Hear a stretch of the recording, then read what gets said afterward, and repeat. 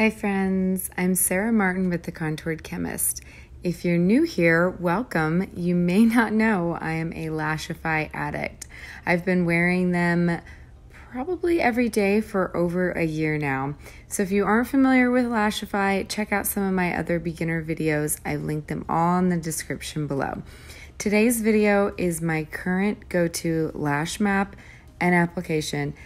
And so first off, I'm going to show you how I remove this 2-week-old set of lashes I've been wearing. So to see how I apply them to get that kind of wear, keep watching, check it out. Don't forget to hit that subscribe button if you enjoyed it. So first up, I get asked all the time how I remove them. And my method has changed since my first videos, if you go back and watch them. Since then, Lashify has come up with a specific product just for removing them, as I'm showing here, and now that's what I use, and I find it is the best way to remove your lashes if you ever plan on reusing them. So to check out how I clean them and reuse them, I have it all saved in my Instagram highlights, so check that out. So here I am using Lashify's Melt Away. All you do is simply shake it up, saturate a cotton swab with the solution, and then run it over the base of your lashes back and forth until you feel your lashes loosening enough that you can gently pull them away. So this is to be sure you're not going to damage your natural lashes at all.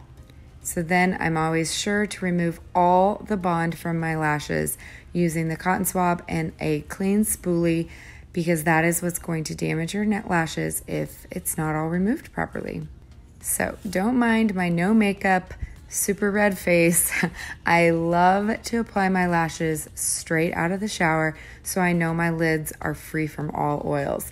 If you aren't doing it straight out of the shower, be sure to use either the pre-cleanse or a micellar water in order to remove any kind of oils that might be on your lids. So one issue I have is that my lashes are stick straight. So I curl them so that way when I apply my gossamers underneath my lash line, I don't have any lashes sticking through my Lashify lashes.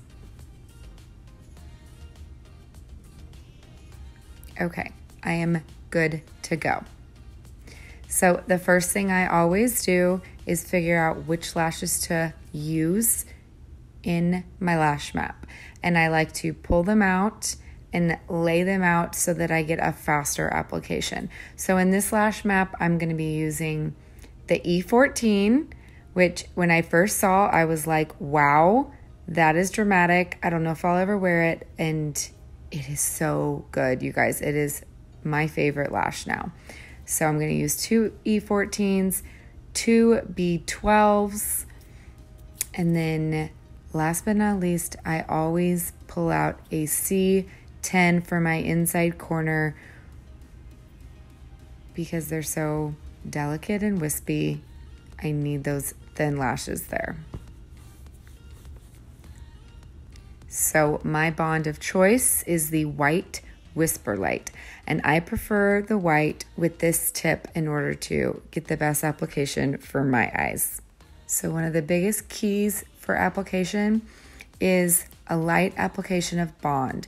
Not getting too much, but getting enough so that it applies easily. So what I like to do is apply very lightly across the entire base of my lashes, and then I allow it to get tacky as I'm preparing my eye. I have my gossamers laid out so I can easily grab using my control wand at the tip.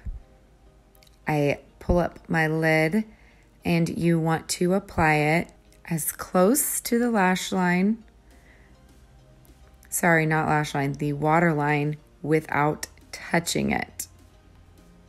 So I am starting with the E14, about 3/4 across the width of my eye. Now, once I get that first gossamer in place, I always slightly overlap every corner going across the eye. So I go in with more Whisper Light just in that area that's going to be overlapping to make sure I get a good bond between each gossamer cluster.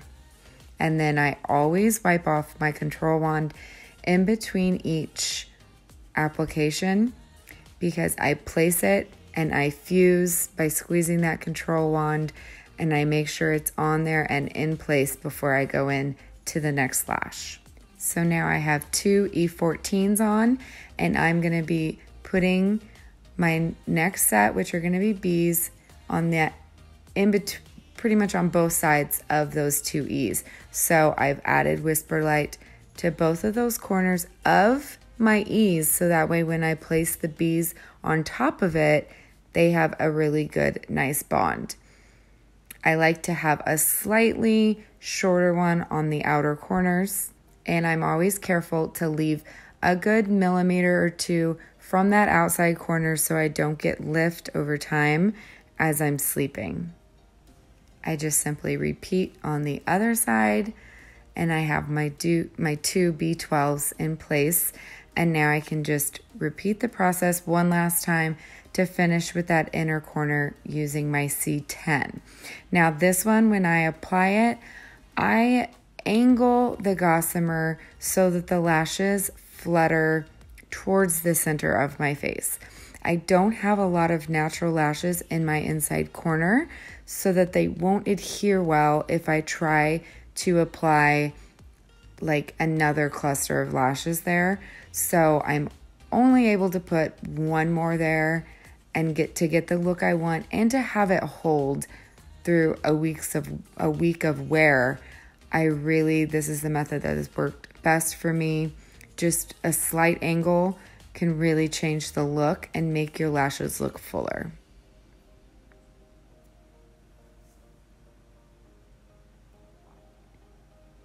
So then I come in with my wand using the wandum, okay, which is a cover that can go over your wand. Now, I find it gives me a better fuse, and since the wand doesn't fit my eyes perfectly, I reverse fuse, meaning I reverse the wand and I do it multiple times across each section until it feels secure.